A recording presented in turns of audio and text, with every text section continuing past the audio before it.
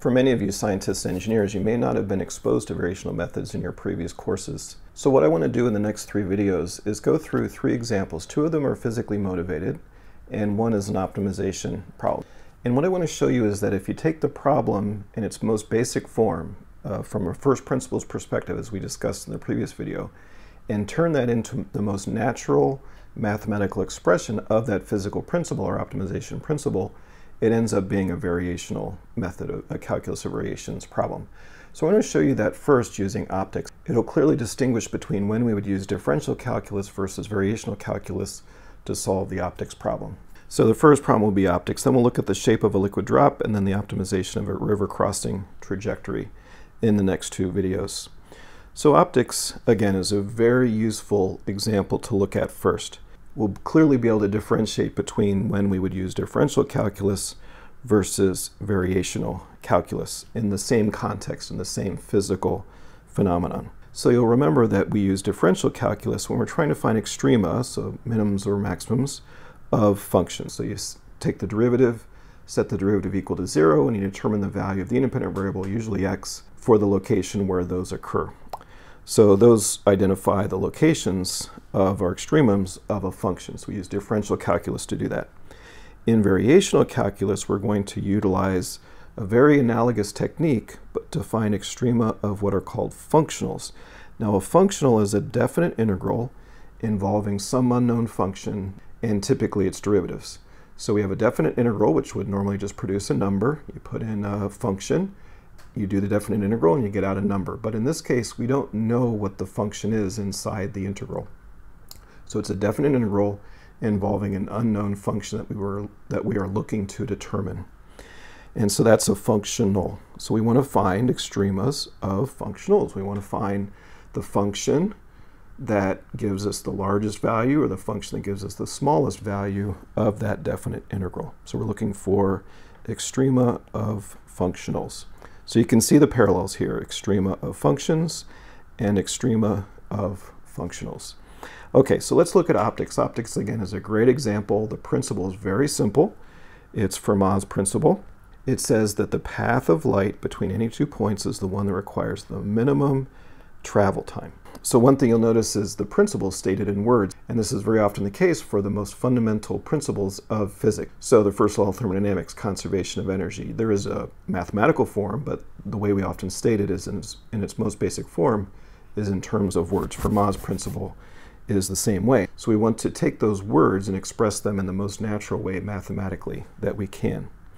And what happens here is that doing so results in a differential calculus problem if the media through which the light is traveling are homogeneous, so they don't change over space.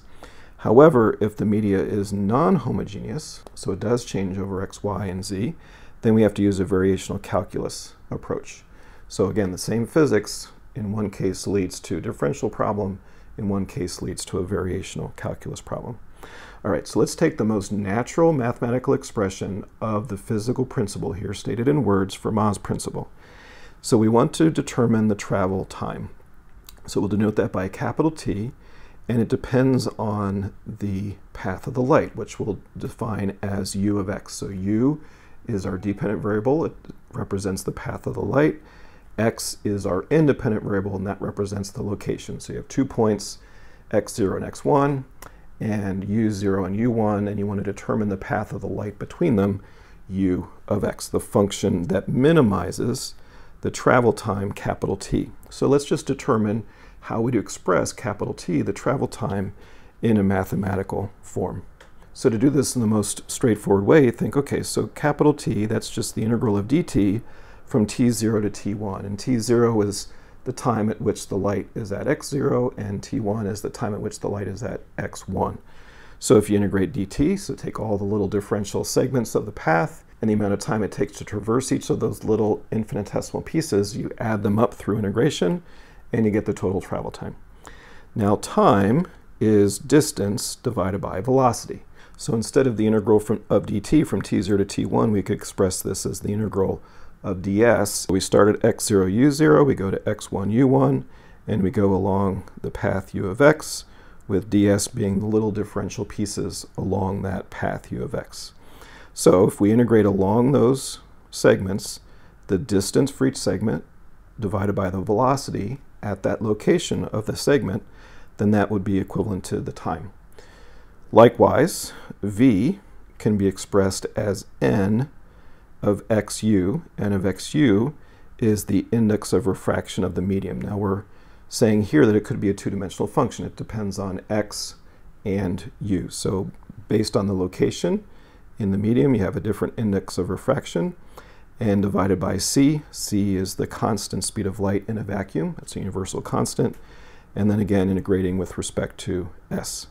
So you can see what we did. We took the word statement of Fermat's principle, and we, in the most natural way we could, expressed it in mathematical form, and we end up getting this equation right here. So the total travel time, that's our functional, is a definite integral from x0 to x1, integrated along the path of the light, the u of x, and it involves the index of refraction, which itself involves the independent variable x as well as the dependent variable u, divided by the constant c.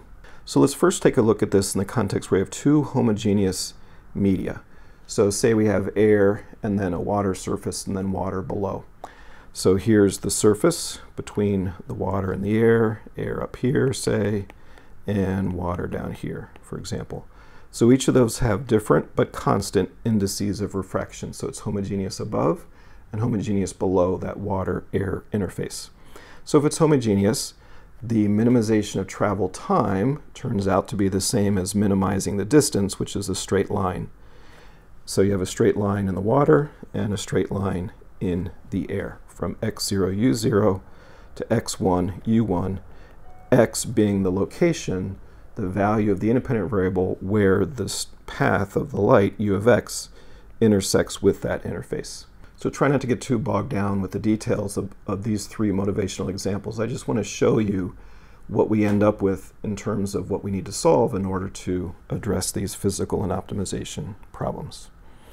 Okay, so what we're basically looking for is this point right here. If I know this point, then I know the straight line path from x0, u0 to that point, and from that point to x1, u1.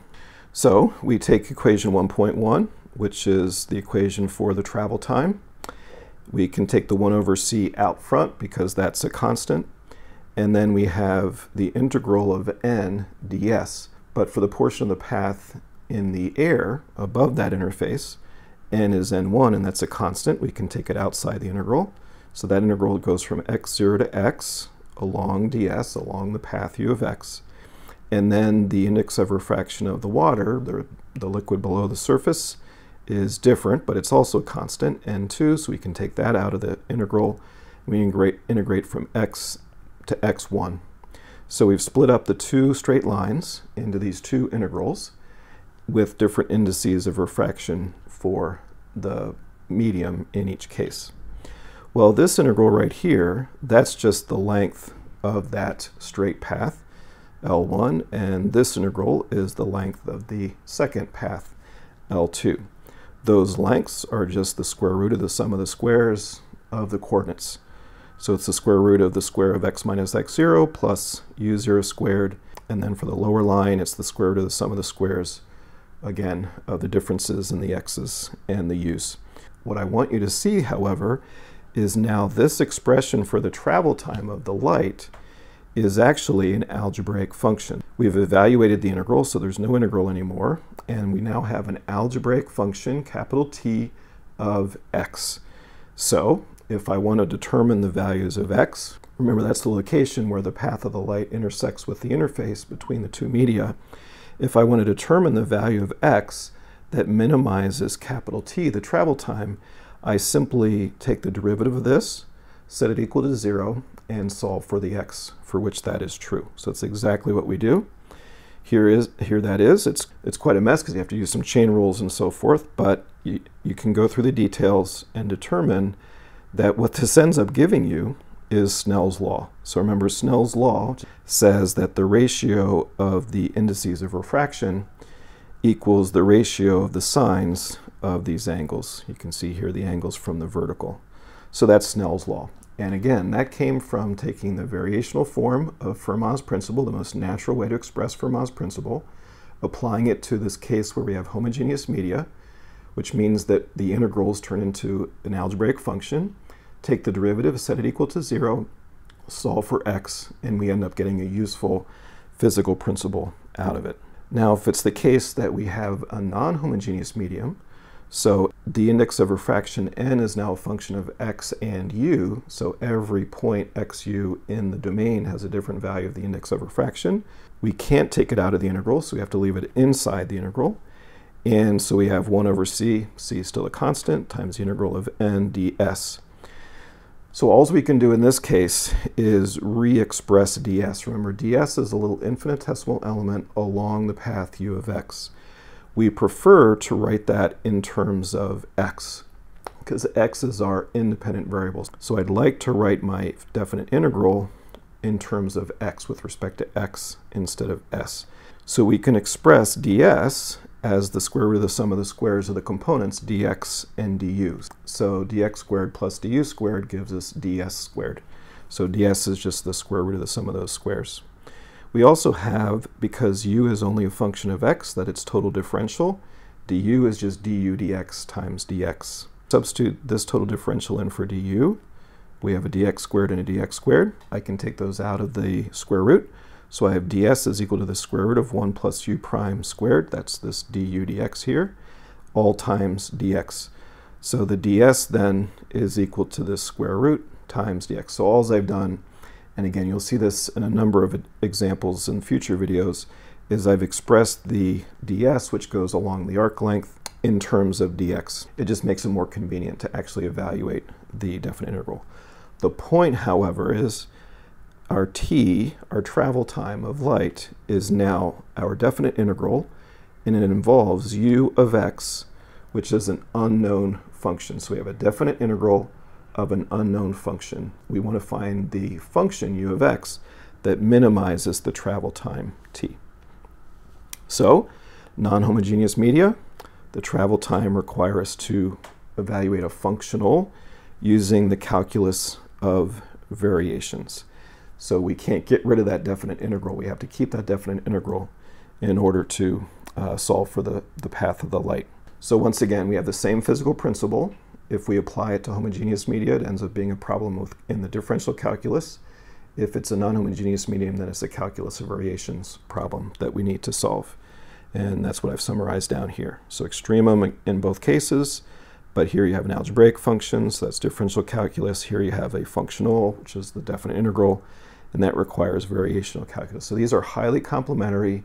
In fact, you're going to see how we can go back and forth between differential forms and variational forms when we'd like. So in the next video, we're going to look at the shape of a liquid drop. So you put a drop of a liquid on a flat, smooth surface. What is the shape of that drop? And we'll take a look at that in the next video.